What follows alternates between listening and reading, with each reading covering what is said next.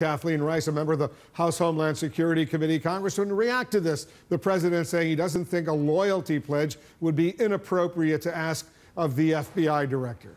Well, it's completely inappropriate. And, you know, it's interesting because Jeanine Pirro was a DA just like me, and she should have hit him a little harder on that because she knows that when you hire people or they work for you in government, there's no loyalty to any one individual person. It's a loyalty to the mission. And Comey's mission as the head of the FBI is to make sure that he does investigations without fear or favor and without any political influence, allowing any political influence. And that's what he's done. Everyone who's ever had contact with Jim Comey has said he is a stand-up guy who's as ethical as they come. Has he maybe made some mistakes in the past? Yes. Can we debate whether or not they rose to the level of being sufficient to dismiss him?